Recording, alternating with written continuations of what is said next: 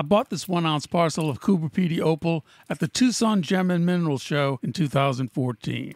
I bought it because some of the pieces had the finger-like pattern of opal flash that you sometimes see in Ethiopian opal. Now, I was a relative rookie at the time, and I didn't think that finding this pattern in Australian opal was a very big deal. I figured that it must be seen in all types of opal. But in 2016, Justin Thomas of Black Opal Direct stunned the opal world by presenting this amazing black opal, which he named the Rainbow Serpent. Now, just how impressed was Justin? Well, he named it the Rainbow Serpent, and the Rainbow Serpent is an Australian Aboriginal mythologic figure who is believed to have created everything on Earth. In other words, the Rainbow Serpent is essentially God. So he named this opal God, and he uses a picture of it in his YouTube profile. So I'd say that he was pretty impressed.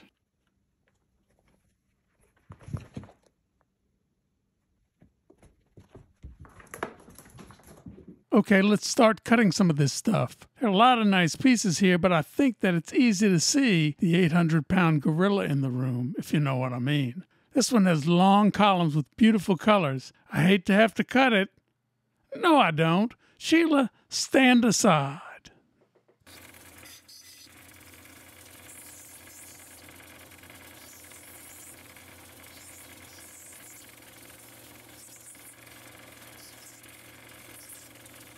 Now this is starting to look like I expected it to be. You see, the person who sold me this had gone over it with a flex shaft, or a Dremel-like tool, and that dulled the surface, making it tough to see the color. Now as I turn this, I'm beginning to see something interesting, right there. Do you see that second color bar? It's a little lighter and sitting right on top of the other one. Photonic colloid crystals of precious opal are known to have the quality of epitaxy, which means that they grow new crystals on top of existing ones. Oh, I forgot. Sheila, I'm sorry. I told her I'd cut back on the big words. I take it back, Sheila. Forget I ever said epitaxy.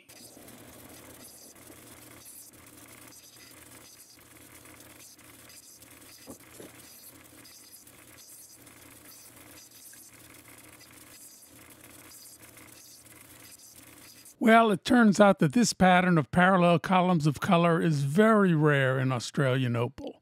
Maybe that's why Justin was so excited. By the way, the scientific term for an individual column is prismatic photonic colloidal crystal. I mean, I thought you should know.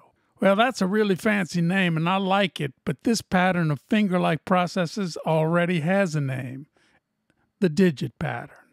With Australian opal, you're just not looking for this column-like pattern. Some people call it a finger-like pattern. So, in gathering things together for this video, I discovered a number of opals with this pattern. All of them were from a single parcel of gem-grade Andamuka matrix opal that I did a video about 5 years ago. So, let's get one of those suckers out and cut it now.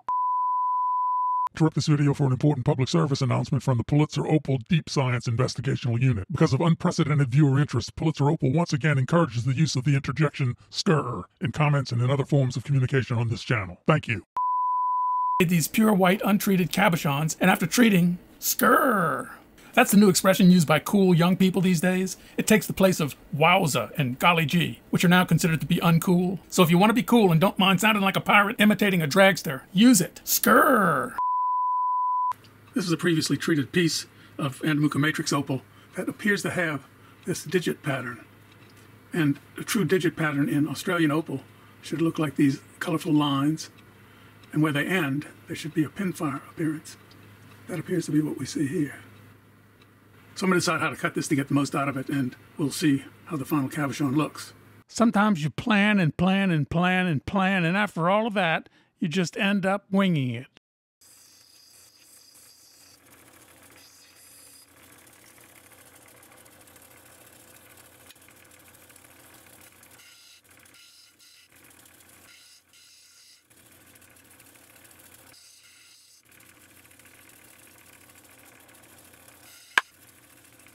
And still more planning. Sometimes you just have to put things aside and let nature take its course. Well, I've just got a few more things to finish up. Just a little cutting, grinding, sawing and stuff. Yep, looks like I'm finished.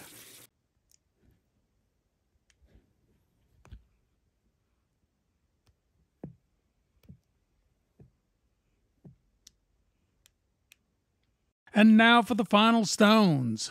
There are just too many stones today to give a description of each one. I want people to have enough time to see the so-called science section, because that is where I show what scientists have recently discovered, that all precious opal on Earth starts as digit pattern opal. But in some places, like Australia, that pattern is mostly destroyed and replaced by other patterns, the ones we're familiar with. The destruction of digit pattern opal in Australia is why it's so extremely rare. And if you don't believe it, just ask Justin. Now don't get excited. Skipper is a doublet that I made with a small fragment of very colorful opalized clamshell. I will be giving Skipper to one of you guys. I'm putting the ugly twins aside. I'm going to send them to Roy of Roy's Rocks. He'll know what to do with them. Zod is a beautiful example of Australian digit opal. Remember, Australian digit opal is extremely rare. Just ask Justin. Blackfish is a large, amazing-looking example of the digit pattern in Andamuka matrix opal. Is he better than Zot? I don't know, but Zot is more rare. I'll explain in a minute. The person who sent me this photo had this for sale for $100,000. Now for the winners of the pipe opals from the last video. The names were supplied by you guys. The winner of Mrs. Pipes is Nixie. The winner of Sandy is Wondercat. And the winner of Lilac is Andrea Groves. And the winner of Leaky is Tim Kazier. Welcome to the deep science section of the video. I must say up front that my knowledge of this is derived mostly from articles by Dr. Simon Peacover of Pan Gem Resources, Australia. It turns out that making opal is actually not very difficult. There are 2 recent YouTube videos that show how to do it. You just mix your chemicals together and pour them in a dish. After a period of time, this is what happens. This newly formed opal arranges itself into columns of color, all by itself. These columns are where the best opal can be found in synthetic opal, because if you look at the columns from the top or the bottom, you either have a pinfire pattern or a lizard skin pattern. The pinfire pattern is boring, and the lizard skin pattern wouldn't fool anybody. Watch. Sheila, what is this? Colonel, that's Australian opal. Thanks for helping, Sheila. Well, you may ask, why do we see this columnar arrangement of color often in Ethiopian opal and rarely in Australian? Well, let's just say it's complicated. But for you scientists who are interested, I will explain it to the best of my knowledge. But for now, let's just say that some of the things that you know about opal formation are completely wrong. In Ethiopian opal, the opal forms within bubbles left by gases in cooled volcanic magma flows. Each Ethiopian opal is fundamentally round, and there are no flat plates of opal like one sees in Australian seam opal. I mean, there are no seams. And guess what? There are no color bars in Ethiopian opal. Silica-laden water does manage to find its way into the gas-filled spaces within the volcanic rock matrix, and the silica deposited in these spaces as a colloidal gel eventually forms opal. The opal formed occurs in the same manner that it did with our synthetic opal demonstration, all by itself, and this is the way that all precious opal forms in every location around the world.